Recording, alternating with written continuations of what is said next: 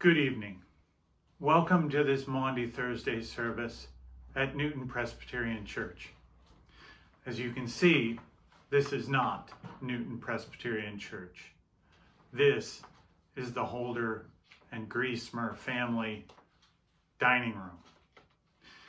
We will now, and for the foreseeable future, be taping segments of our worship services from various people's homes.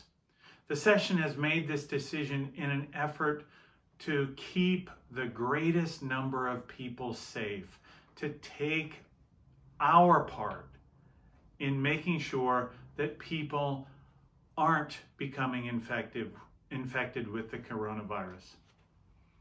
We recognize that this is different, but we also recognize that God is a spirit, and those who worship him must worship in spirit and in truth, and we are not required to be in the same physical space. Neither we who are worshiping nor those who are recording the services. So, join me for this night of preparing for Good Friday. Now let us begin with the call to worship, which is printed in the bulletin. We sit at table with the Lord. We share a meal with our Savior. Though he serves us, we will betray him. Though he loves us, we will crucify him. Enter then to the upper room. Let us go in to sit with the Lord. Now let us join together in our first hymn, hymn number 92, Beneath the Cross of Jesus.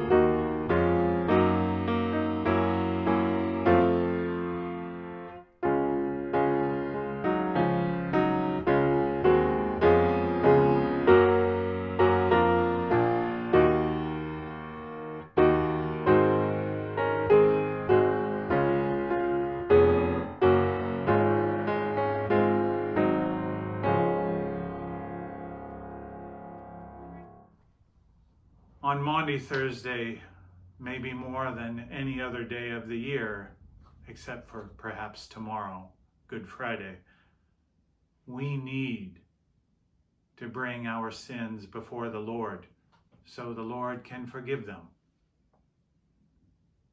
Let us trust in God's promise to forgive every wrong, and let us come before our God.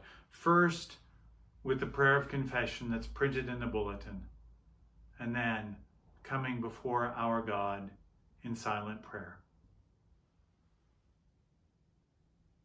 Lord, when we come tonight, we come because your pain has reached through the walls we put up, and we have heard your cry.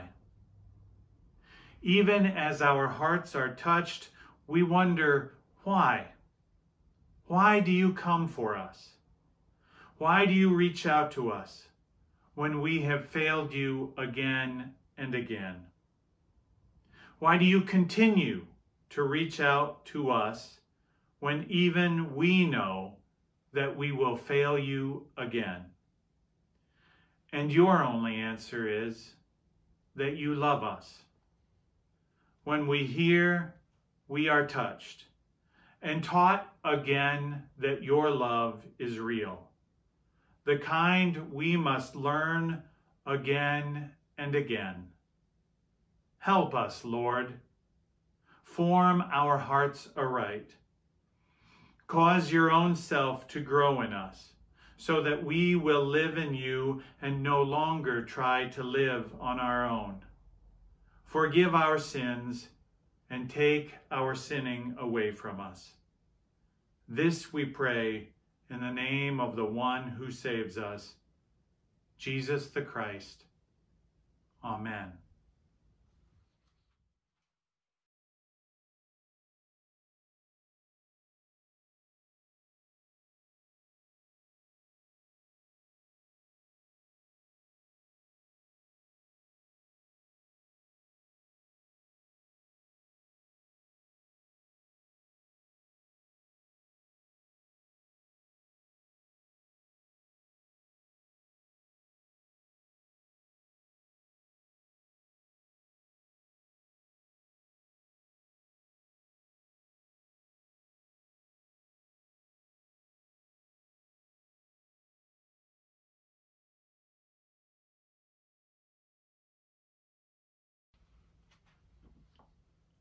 Amen.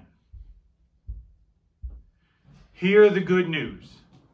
This statement is completely reliable and can be trusted in every instance. Christ Jesus died to save sinners. While we were yet in sin, Christ was born for us. Christ lived for us. Christ suffered and died for us. Christ rose for us. Christ reigns in power over us. Tonight, Christ prays for us. Brothers and sisters, believe the good news of the gospel. In Jesus Christ, we are forgiven. And as forgiven people, we are freed to live new lives. And our best guide to those new lives comes to us in the law of our God. They came to Jesus and said, "What is the great commandment?" He said, "You shall love the Lord your God with all your heart and with all your soul and with all your mind and all your strength." And a second is like it. You shall love your neighbor as yourself. On these two depend all the law and the prophets. We know that when we are following these, we are walking in the footsteps of our God.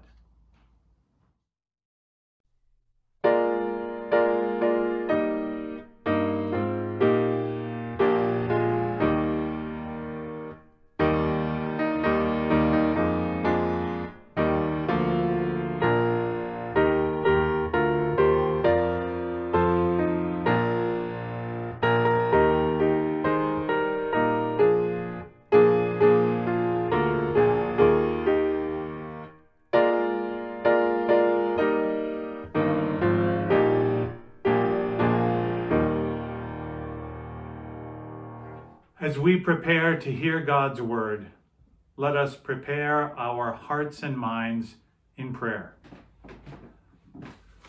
Gracious and loving God, we come before you tonight asking for your Holy Spirit. Give us your Spirit so these words that are ancient to us live anew in our hearts. Let them kindle a fire in us that lights our path back to you. This we ask in Jesus' name. Amen. Our responsive reading tonight comes from Psalm 116 with various readings. They are printed in the bulletin. Let us join together reading responsively. I love the Lord because he has heard my voice and my supplications. Because he inclined his ear to me, therefore I will call on him as long as I live. What shall I return to the Lord for all his bounty to me? I will lift up the cup of salvation and call on the name of the Lord. I will pay my vows to the Lord in the presence of all his people. Precious in the sight of the Lord is the death of his faithful ones. O Lord, I am your servant. I am your servant, the child of your serving girl. You have loosed my bonds. I will offer to you a thanksgiving sacrifice and call on the name of the Lord. I will pay my vows to the Lord in the presence of all his people. In the courts of the house of the Lord, in your midst, O Jerusalem, praise the Lord. Now let us join together in hymn number 93, Ah, Holy Jesus.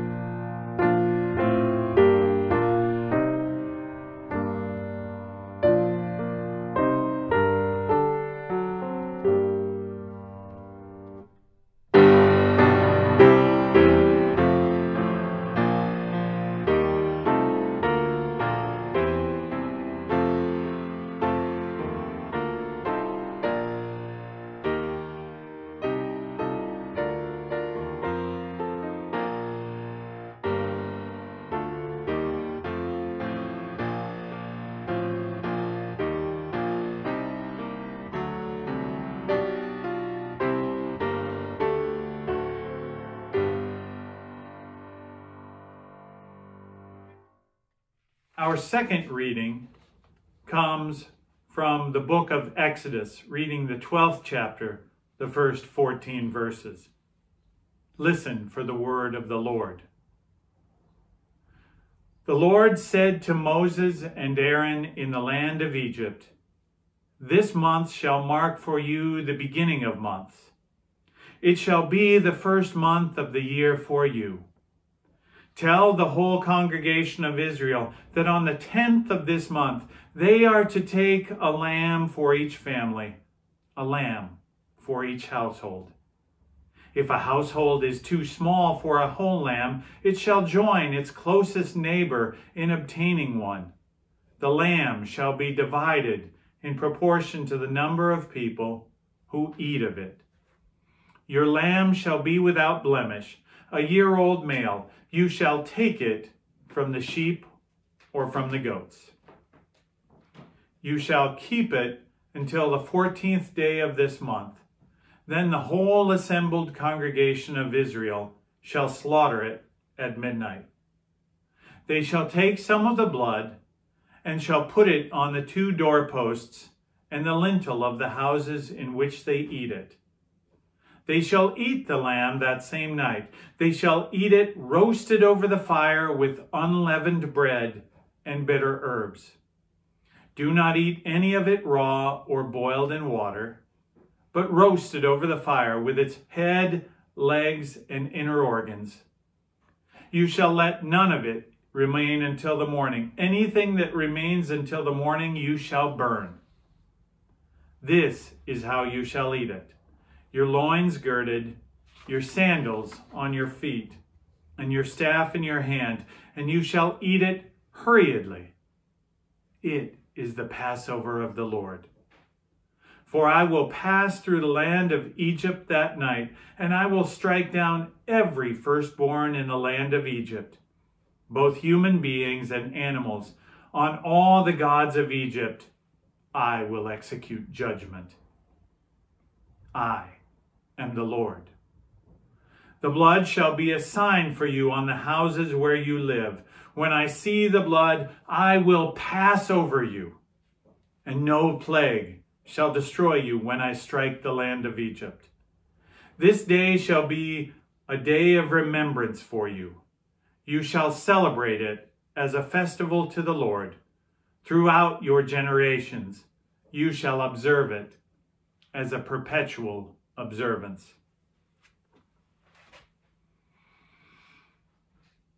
Our reading from the Gospel tonight comes from the Gospel of John, reading the 13th chapter, the first 17 verses, and then verse 31 through 35.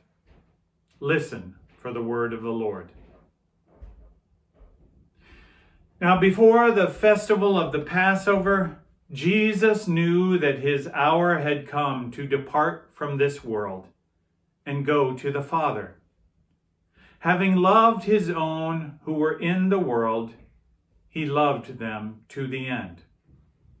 The devil had already put it into the heart of Judas, son of Simon Iscariot, to betray him. And during supper, Jesus, knowing that the Father had given all things into his hands, and that he had come from God and was going to God, got up from the table, took off his outer robe, and tied a towel around himself. Then he poured water into a basin and began to wash the disciples' feet and to wipe them with the towel that was tied around him. He came to Simon Peter, who said to him, "Lord, are you going to wash my feet?" Jesus answered, "You do not know what I am doing, but later you will understand." Peter said to him, "You will never wash my feet." Jesus answered, "Unless I wash you, you have no share with me." Simon Peter said to him, "Lord, not my feet also, but also my hands and my head." Jesus said to him, "One who is bathed does not need to wash except for his feet, but is entirely clean. And you are clean, though not all of you." For he knew who was to betray him. For this reason he said, "Not all of you are clean." After he had washed their feet, had put on his robe, and had returned to the table, he said to them, "Do you know what I have done to you? You call me teacher and Lord, and you are right, for that is what I am. So if I, your Lord and teacher, have washed your feet, you also ought to wash one another's feet. For I have set you an example, that you also should do as I have done to you. Truly, truly, I say unto you, servants are not greater than their master, nor are messengers greater than the one who sent them. If you know these things, you are blessed if you do them." And when he had gone out, Jesus said, "Now the Son of Man has been glorified, and God has been glorified in him. If God has been glorified in him, God will also glorify him in himself and will glorify him at once. Little children, I am with you only a little longer. You will look for me, and as I said to the Jews, so now I say to you, where I am going, you cannot come. I give you a new commandment, that you love one another. Just as I have loved you, you also should love one another. By this, everyone will know that you are my disciples, if you have love for one another. And may the Lord add a rich blessing to our hearing and understanding of this, God's holy word. Amen. Maundy Thursday. The term is from Old English. It is a bastardization of a new commandment, mandatum I give you. That new commandment was the one that Jesus gave to his disciples, to love one another. And tonight, we see some of the aspects of that. First, we start with the Israelites. And it's the story of the Passover. Moses had gone down into Egypt to bring the children of Israel up out of Egypt to serve the Lord in the way that God intended. It's a whole series of plagues. Water is turned to blood, frogs, locusts, all flies, all kinds of things. None are harsh enough to get the Pharaoh to give way. So finally, God decides the last plague will be the death of every firstborn, whether of animals or of families, the death of the firstborn. And he created a way for the angel of death to pass over, quite literally pass over the houses of the children of Israel. And here in the 12th chapter of Exodus, he talks about it. This shall be a remembrance for you. This shall be the way you are to do this. This shall be the way, and it's very detailed. What kind of lamb, whether from the sheep or the goats? How old? How to prepare it? What can be left over? Nothing. Eat it hurriedly with unleavened bread and bitter herbs. So frequently I use this passage with my students, and we look at that, and very occasionally somebody gets it right. Wait, they haven't even done it yet, and he's telling them how to celebrate it in the future.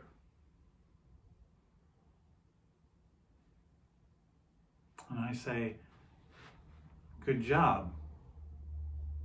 If I was a little braver, I might say, well done, good and faithful servant. But what's important is God did know what was coming, that this would become a ceremony, that this would become something that they would do for time immemorial.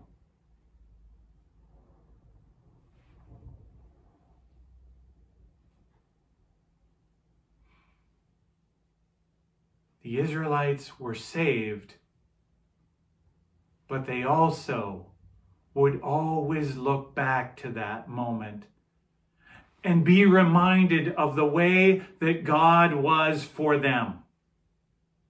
That God reached down, intervened in human history, and changed their future.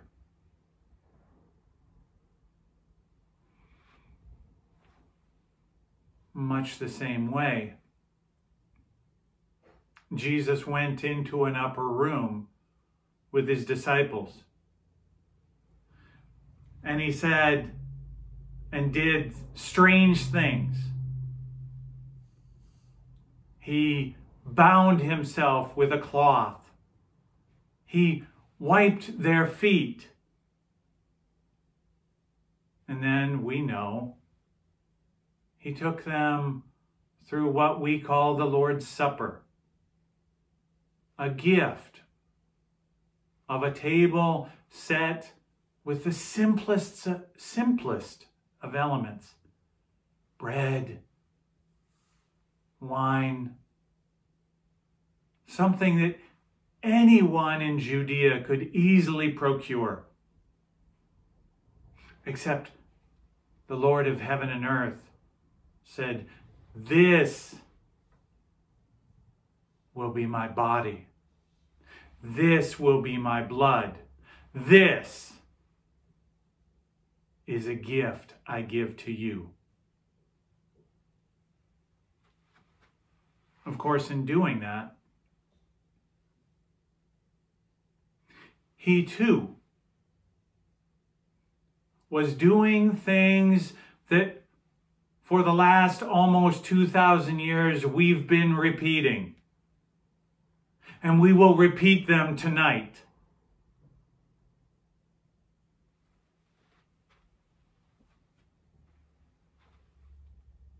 The disciples could not know any more than the Israelites could know on the night before the Passover what would happen.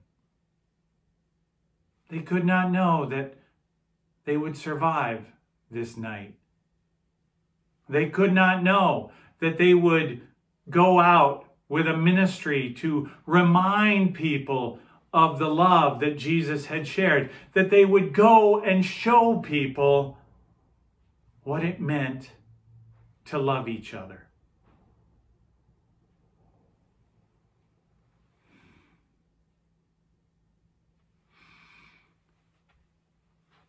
The Lord came to them, saying, "This is a new commandment.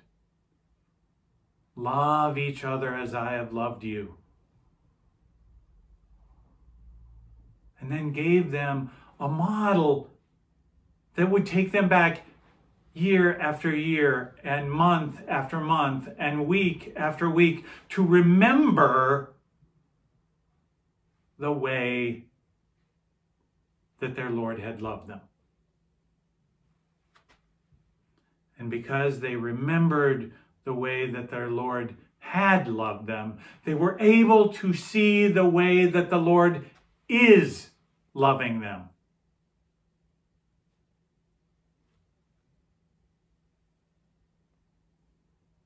And now we are caught in the midst of a terrible virus.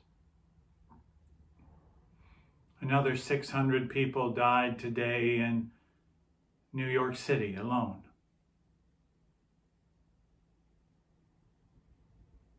We are afraid to go out of our houses.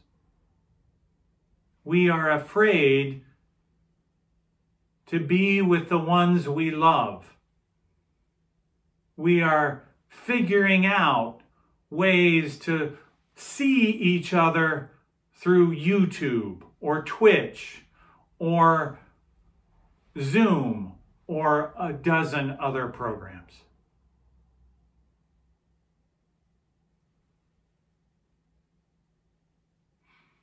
And the Lord, who was faithful with the disciples, the Lord who was faithful with the Israelites, that same Lord will be faithful with us. Almost a month ago, I preached to the Presbyterian of Boston. And a big chunk of a very short sermon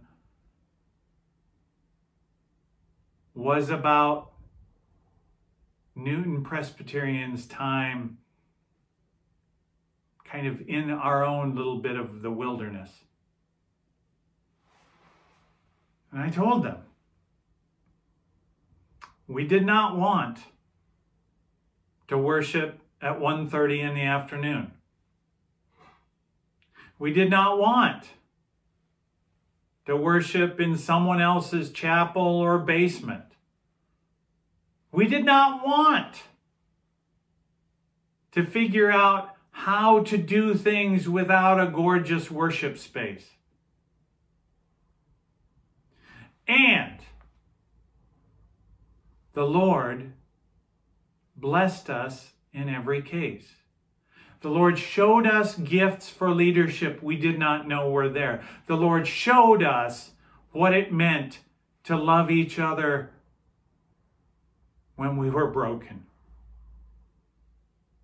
The Lord showed us what it meant to be the people of God, where the most important thing was our devotion to our God and our devotion to each other. I know that sounds like two things, but it's really not. They're fused. And that's why Jesus said, these two commandments, they are like each other.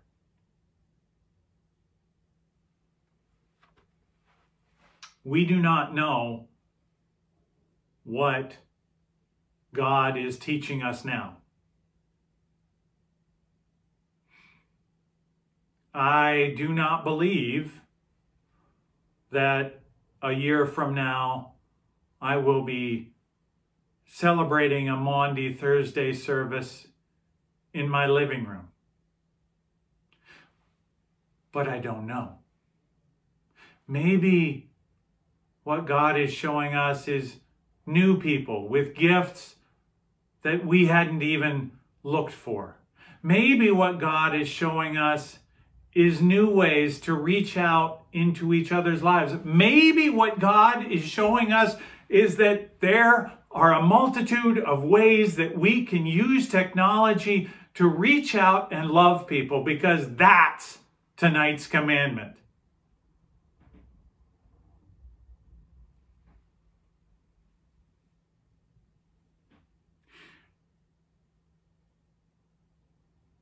Megan's brother died.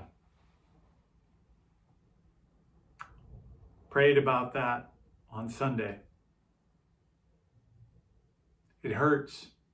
It hurts that she can't come to church. It hurts that we can't give her a hug. It hurts that we can't let her cry on shoulders that want so badly to be there for her.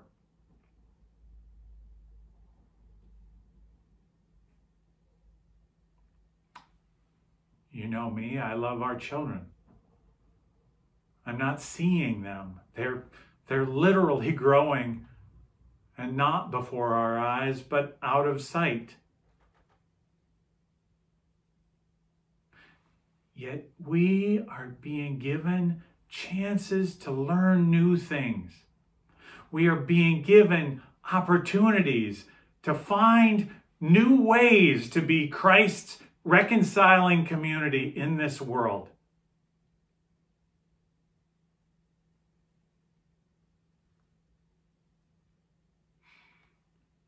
Our God comes to us this night and sets a table before us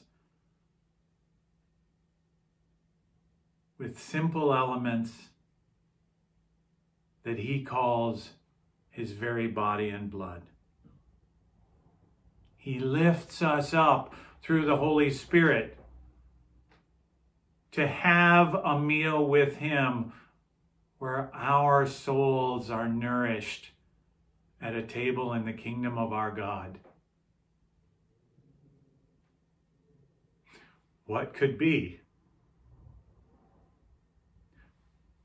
a better way to know Christ's love?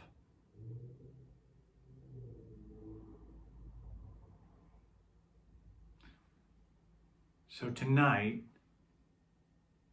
in all the various places we are, let us stop looking at the pain we are feeling and start saying, what new things can we bring through our love for one another? The love that Jesus tells us shows people who he is.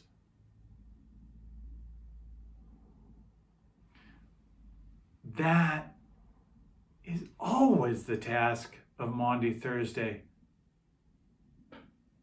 It's just right now, it's a lot sharper and in clearer focus. Amen. Let us join together now in a time of prayer. Gracious and loving God, we ask that you would come before us and draw us in the Spirit's tether. We know that you have intervened in human history time and again, whether with the Israelites or with the disciples or with believers across the ages.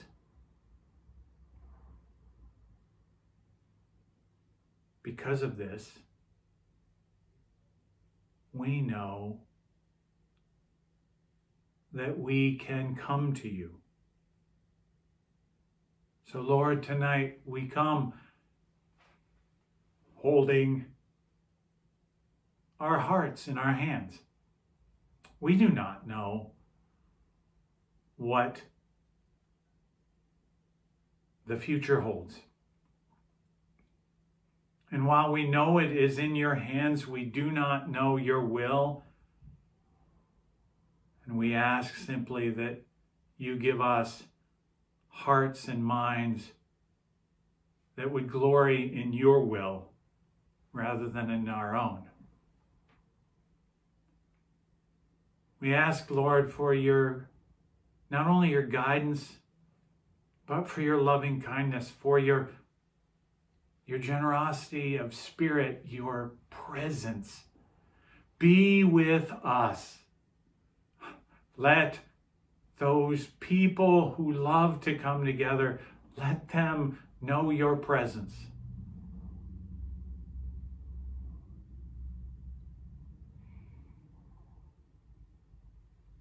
Bless your church.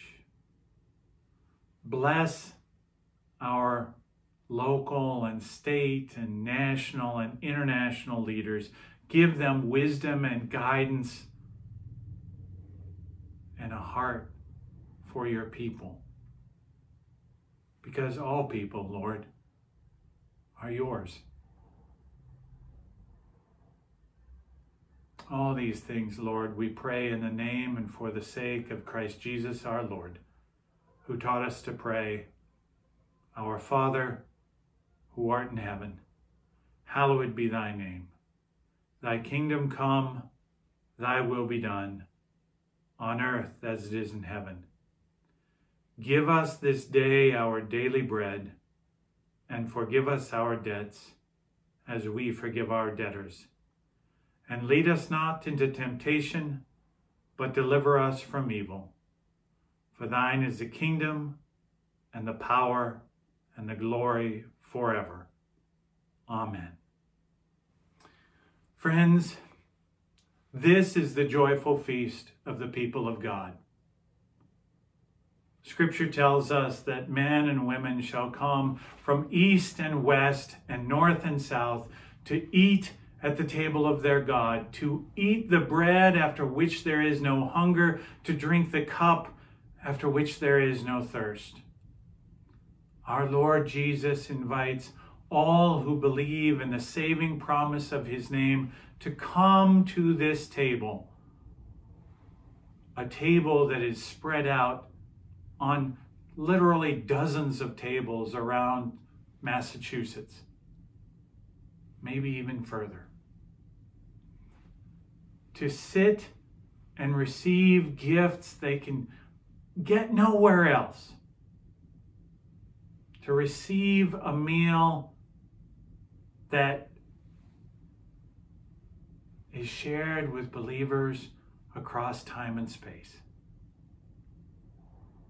Our Lord invites all who believe in the saving promise of his name to come to this table, and I, ministering in his name, invite you. Come, people of God, receive the gifts of God prepared for you. As we prepare, let us prepare our hearts and minds through prayer. Gracious God, we ask now for your Holy Spirit. By the power of your Spirit, lift us up for a true meal shared with your Son in your kingdom. Strengthen us, nourish our very souls through this meal, and then send us forth, strengthened to do your will. This we ask in Jesus' name. Amen. Scripture tells us that on the night of his arrest, our Lord Jesus took bread, and after he had given thanks, he broke it, saying, "This is my body, broken for you.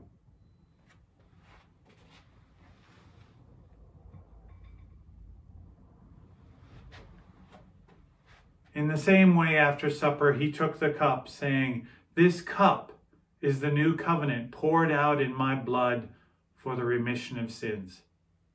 As often as you eat this bread and drink this cup, you proclaim the death of the Lord until he comes again." The gifts of God for the people of God. Come, the table has been prepared for you.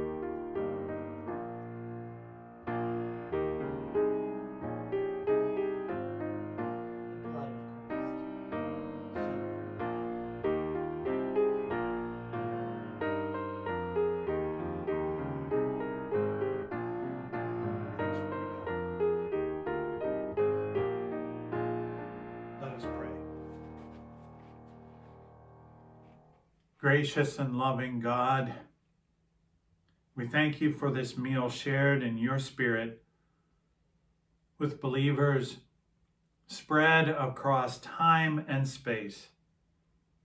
We know this binds us together in the Church Universal.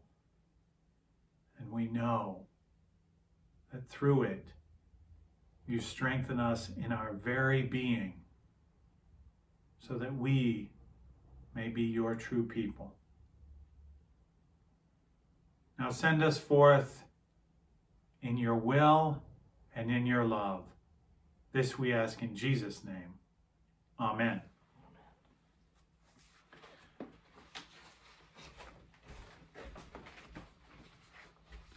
Now let us join together in our affirmation of faith, reading together the Nicene Creed, which is printed in the bulletin.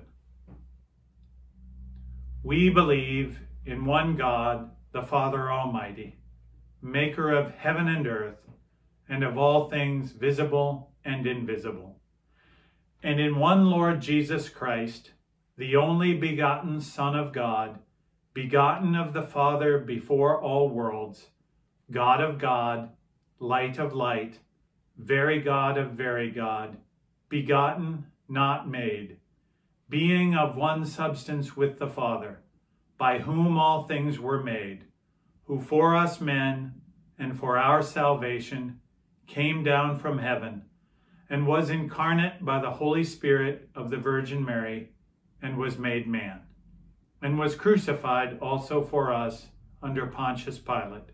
He suffered and was buried, and the third day he rose again according to the Scriptures, and ascended into heaven, and sitteth on the right hand of the Father. And he shall come again with glory to judge both the quick and the dead, whose kingdom shall have no end. And we believe in the Holy Spirit, the Lord and giver of life, who proceedeth from the Father and the Son, who with the Father and the Son together is worshipped and glorified, who spoke by the prophets. And we believe in one holy, Catholic, and apostolic church. We acknowledge one baptism for the remission of sins, and we look for the resurrection of the dead and the life of the world to come. Amen. Now let us join together in hymn number 98, O Sacred Head, now wounded.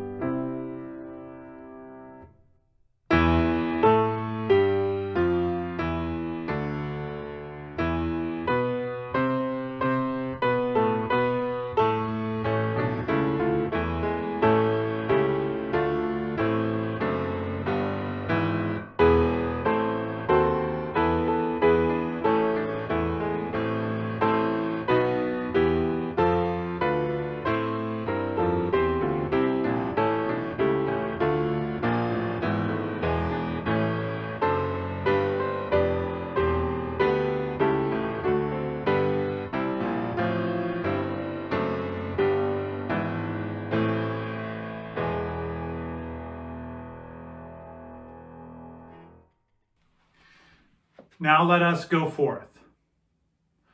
We do not know what God is doing with us in this time, but we do know God has always been faithful. That allows us to put our trust in the living God